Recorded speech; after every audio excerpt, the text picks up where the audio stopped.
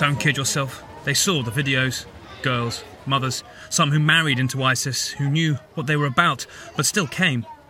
Now, jailed in a refugee camp, stuck in limbo as ISIS collapses, trying to go home. They want your pity, and that you believe them when they say it was all of it, a huge mistake.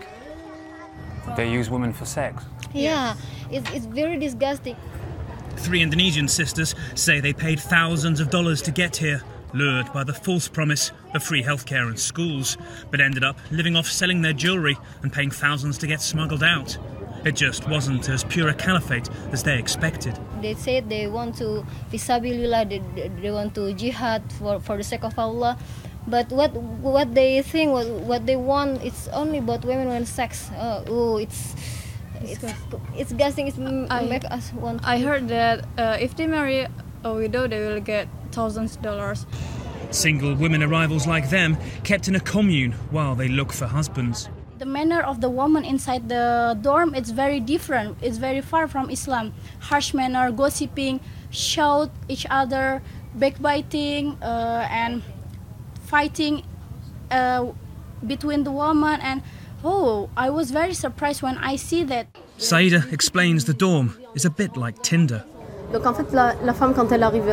the woman arrives in this dormitory, she makes a sort of CV, puts down her age, her name, how her personality is like, what she looks for in a man.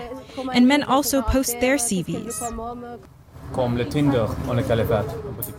Yes, it's dating. So you meet, you talk for 15-20 minutes, and then it's a yes or no. If they both agree, then they get married. It's very quick. She says she came for charity work, but her husband was killed the second time they tried to flee. She's as appalled by the Paris terror attacks as she was by the coalition bombing of Raqqa, and just wants to go back to France. I love life. I love to work. I love my jeans. I love my makeup. I love my parents. The only thing I want is to go back.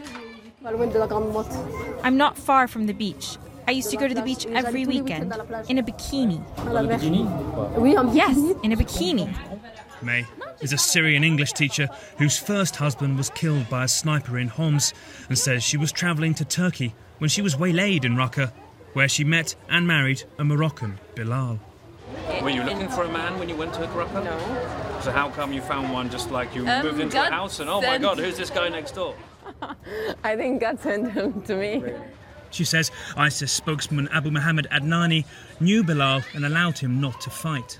He's now in jail. She is disapproving of less pure love stories. Did you hear other stories of women here who came looking for husbands? They look to the European men that they are here, and in ISIS they are strong men, with guns, and they can protect them. It's an idea that, just like movies, many of them was very shocked because when they got married from a man, 3-4 days, 1 month, and they divorced. I know a woman, she was married 6 times, and after 3 days, she go to court and ask the judge to divorce her from him. And when the judge asked her, why you want divorce? And that man say that she prevent him from making any, sexual, I see. And she say, I can't accept him. I all the time thinking of my dying husband. And the judge asked her, so why you got married from him if you don't want him? And he say, I will send you to the prison and will, slash you. And she was crying, oh no, it's the last time, I promise. Her husband was once arrested for smoking by the religious police, and because they won't talk to women, she had to literally enter a man's world to get him out of jail. And you know what I do? It was a crazy idea.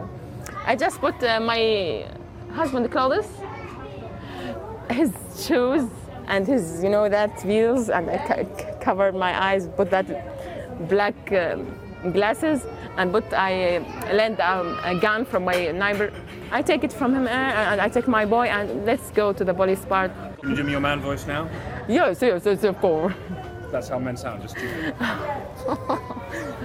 These stories decide their fate here, whether they stay in limbo or go home. I think that you don't believe me. But, eyes speaks a language more than mouth. Yes. And don't you feel that there's a truth in my eyes? Yes. Your husband, what if you never see him again? I want someone to kill me. because I can't kill myself. It's suicide, and I can't commit suicide. Just kill me. Nick Paton Walsh, CNN, Ain al-Issa, Northern Syria.